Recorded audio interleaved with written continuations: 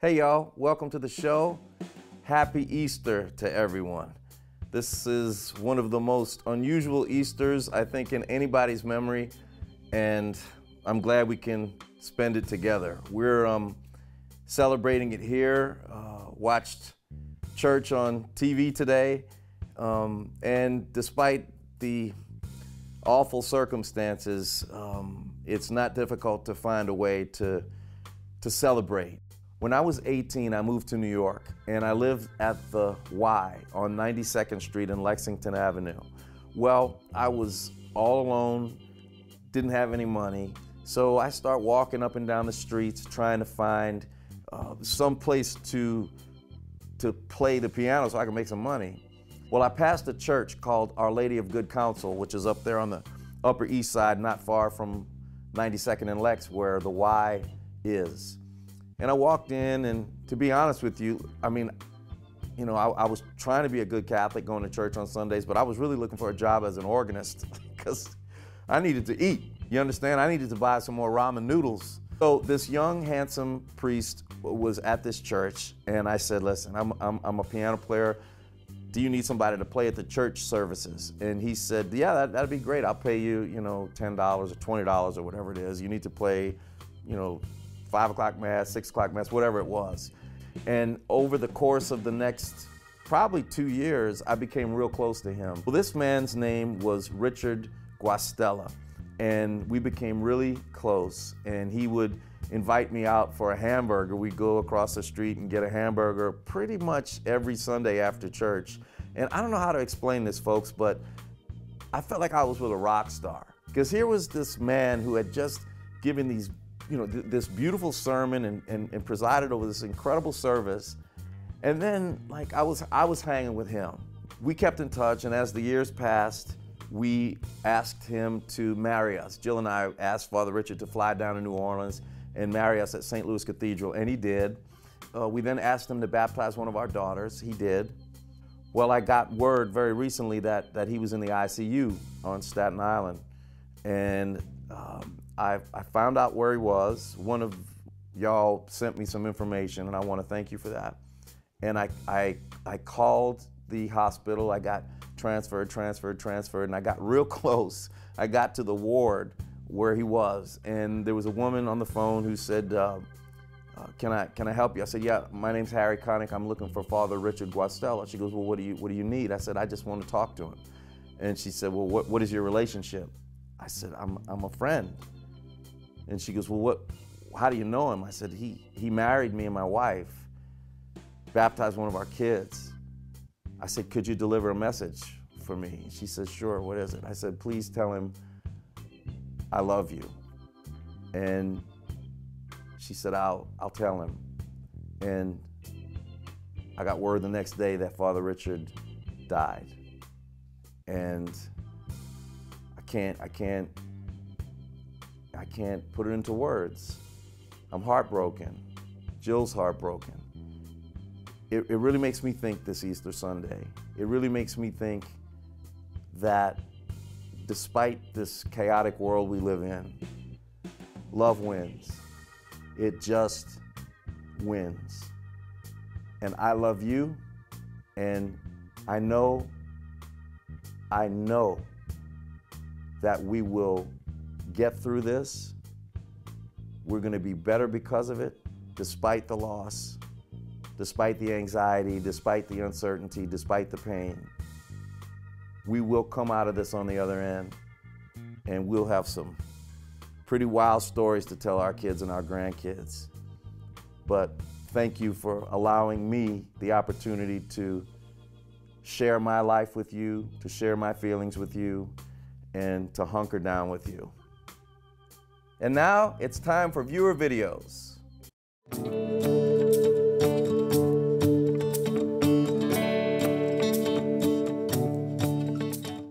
I have some really good videos for y'all today. I'm going to start with one from one of the most talented musicians that I know. There's a family of brothers, the Powell brothers, and they're up here in Connecticut, and they're among the great gospel musicians on the planet today. Kevin Powell is an organist, but they all play and sing.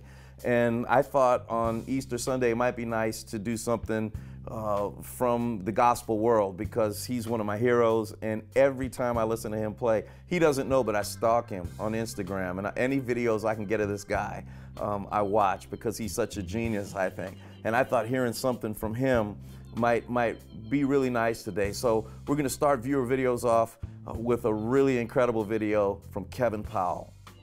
He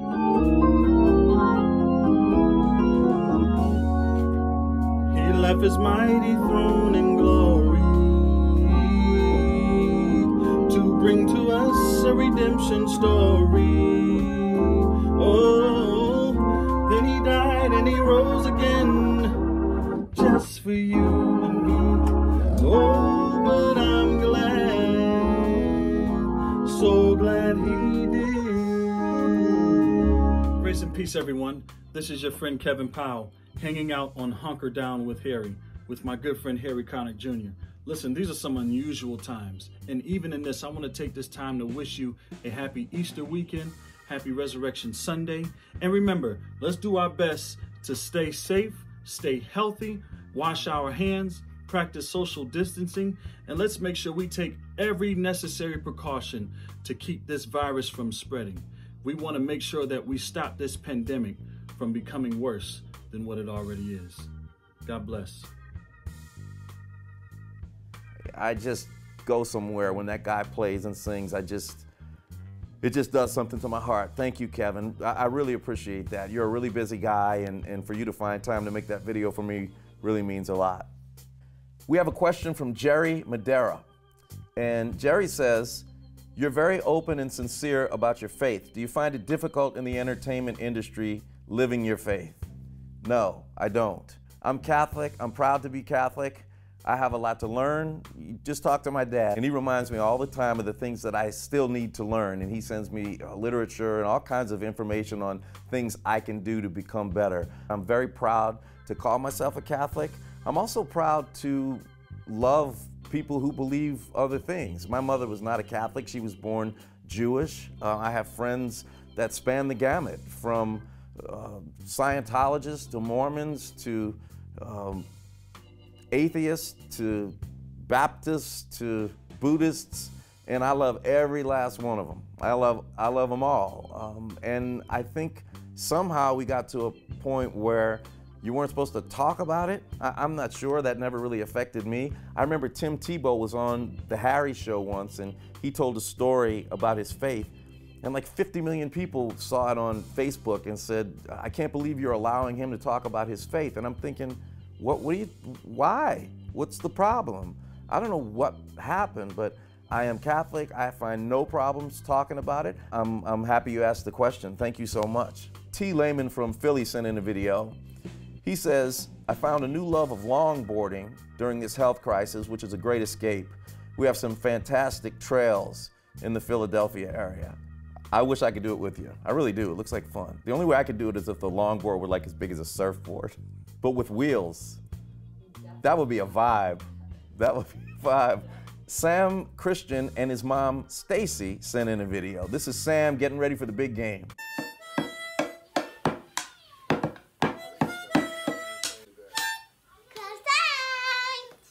Who dat, Sam? That's what I'm talking about. I love it. Go Saints, baby. Go Saints. We're going to have a tough time this next year. We have some tough quarterbacks in our division. Now we have a guy named Tom Brady. I don't know if you're familiar with him, playing for the Tampa Bay Buccaneers.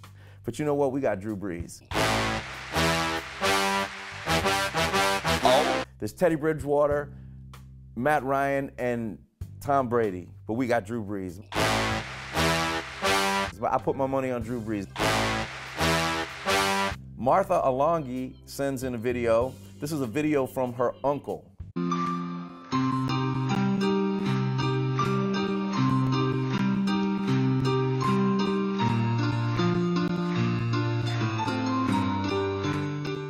Now see, that's actually hard to do. I did that once. That thing is hard to play. And to have 3 people playing it at the same time, that's extremely impressive. I want to get one of those giant pianos. I just want to do, it's great exercise too. You can wipe out though if you're wearing socks because it's pretty slippery, but I'd like to get in on some of that. Shannon Moody sent a photo. Shannon says, our daughter Madeline, 17, is a senior in high school this year, and with the quarantine, many of her big senior moments may not happen or may take place in a non-traditional way. So some people in their community made hand deliveries of these caps and gowns. How awesome is that? People are smart and very innovative, and I love seeing that. Jennifer Sands sends in a photo. She says, this is from a hike up a pretty steep trail my family and I hiked on Monday. This is one of the trails off the Blue Ridge Parkway near Asheville, North Carolina, where we live. It is so pretty there. That's amazing. How lucky for you to be able to do that. Thank you for sharing that picture. Natalie Shaver has a question, and she sent in a video. Hi Harry, my name is Natalie, and my question for you is, would you ever consider recording a gospel album? You're darn right I would consider doing a gospel album. If you stick around till the end of this show, I might have something that will be a surprise to you that you might like. So don't go anywhere. Well, we're not going anywhere. We're hunkered down. Continue to watch because I have a little surprise for you coming up. Heather Joy Sloan sends in the video. Heather says, I have 3 boys, 14, 12, and 9. My oldest, Logan, found a way to get a little closer to my parents last week. They stay in the car as I load up their cooler in the trunk, keeping our distance, but he really misses them. Where did you get that? I want that. I would wear that inside the house. I would wear that even if there weren't social distancing going on. I just love that. Elaine Wallace from St. George, Utah has a question. She says, we know about you, your daughters, and even the pets, but what is Jill doing to survive quarantine? Give us news about Jill. I'm gonna tell you the deal about Jill. Jill is very shy. I've asked her a bunch of times, hey, when are you gonna come, on the Hunker Down with Harry show? She goes, oh, maybe I'll do it. She likes being behind the scenes. You keep writing in, and I'm gonna petition her to get on the show. Hannah Lovrovich sent some photos. Hannah says, I'm a 22-year-old senior at Tulane University. I was born and raised in New Orleans. I decided to give my backyard an extreme makeover during quarantine, and it's a project that has kept me both busy and sane. All right, here's the before picture from Hannah. I see what you mean. You got to do a little grooming work out there. And here's the after picture. Look at that. Hannah, am I invited? We got a barbecue. I want to come over. That looks like a chill space. I love that. I love the white rocks, and that's so nice. You have great taste. That's fantastic. And I hope you're hanging in there. It's got to be very strange to have come this far in your academic career. You're a senior at Tulane, and now everything kind of comes to a temporary halt, and it must be very confusing for you. So I'm thinking about you, and hopefully you'll enjoy many happy hours in that great space. The Braden family, Eric, Lauren, Quinn, and Bridget sent in a video. I like this video. Check this out.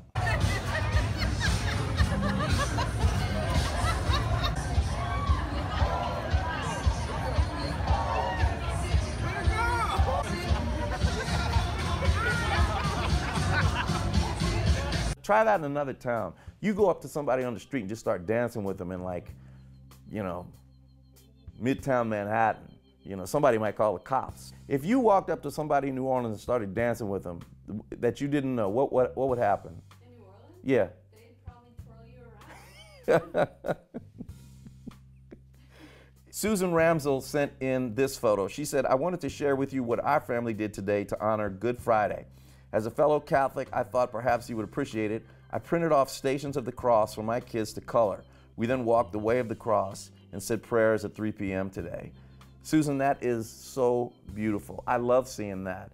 I had the pleasure of going to Jerusalem and walking the Stations of the Cross with my daughter Charlotte. This was about 9 years ago, and I still think about it. I mean, to walk the exact path that Christ walked I get chills thinking about it. It takes effort to pass your values on to your kids, whatever they may be.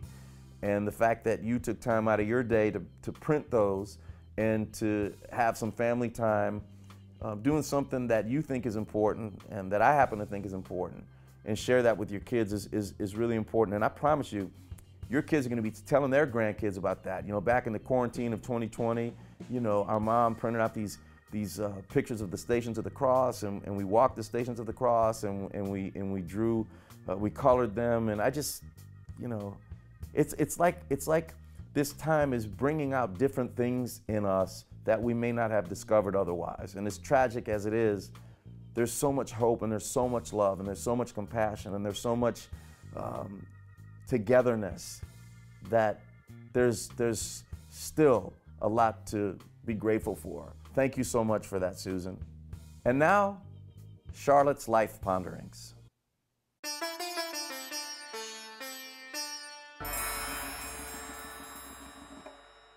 You ever think about an eggplant?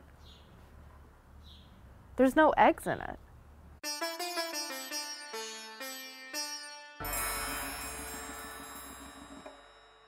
Thank you, Charlotte. I've been blessed to work with some really amazing musicians, and I have a band that consists of the best musicians in the world as far as I'm concerned. And one of my guys that I really, really admire and look up to is Dion Tucker. He's a brilliant man, he's a deeply soulful musician, and he's a philosophical and artistic thinker. And I love to sort of get his perspective on life. He's a really wonderful guy, and I asked him if he would send in a little something for y'all. And this is from Dion. What's up, Harry and everybody out there? I hope you're staying safe, and I hope your families are healthy during this crazy time in the world. One thing that musicians don't usually have a lot of, that's time.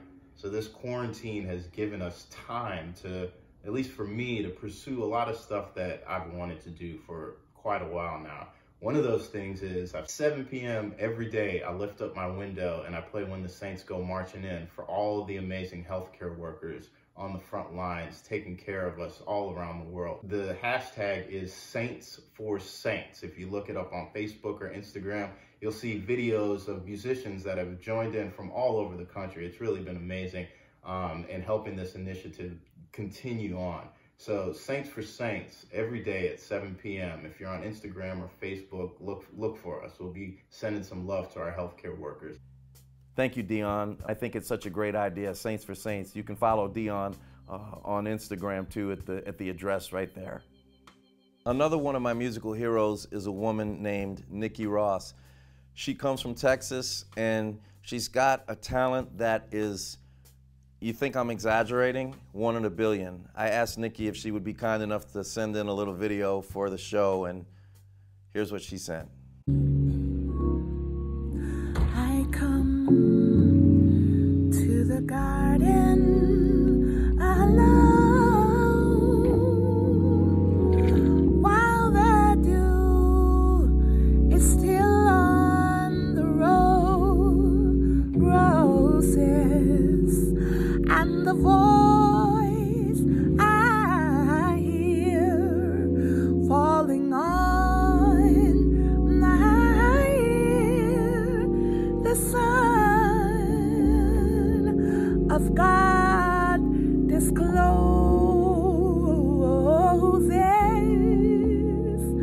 and he walks with me, and he talks with me, and he tells me that I am his own. Yes. And the joy we share as we tarry there, none other has ever known. Happy Sunday, you guys.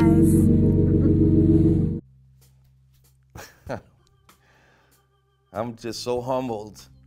I feel so blessed to have these people in my life. I feel blessed to have all of y'all in my life. Nikki, thank you so much for that. I'm just so lucky to know you. I love you, and I hope y'all are staying safe down there in Houston. Okay, Natalie, here's an answer to your question. Would I ever record a gospel album? Yes, I would, and I am definitely going to do it. Even in these times of uncertainty and chaos, we can still take a moment to appreciate how great the art of God is. So, here is How Great Thou Art.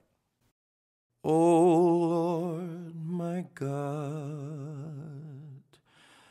when I in awesome wonder consider all the worlds thy hands have made, I see the stars, I hear the rolling thunder, thy power throughout the universe displayed. Then sings my soul, my Savior God, to thee. How great thou art, how great thou art. Then sings my soul, my Savior God, to thee. How great thou art, how great thou art, how great thou art,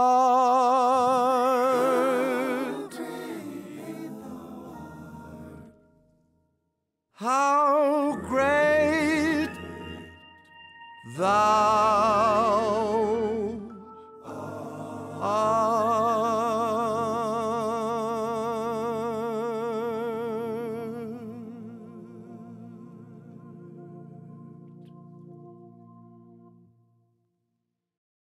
Thank y'all so much for watching Hunker Down with Harry. And remember, if you have any questions or comments or videos, send them in to hunkerdownwithharry@gmail.com, and I will do my best to get them on the show. Happy Easter, y'all. Love you. The city beneath the sea.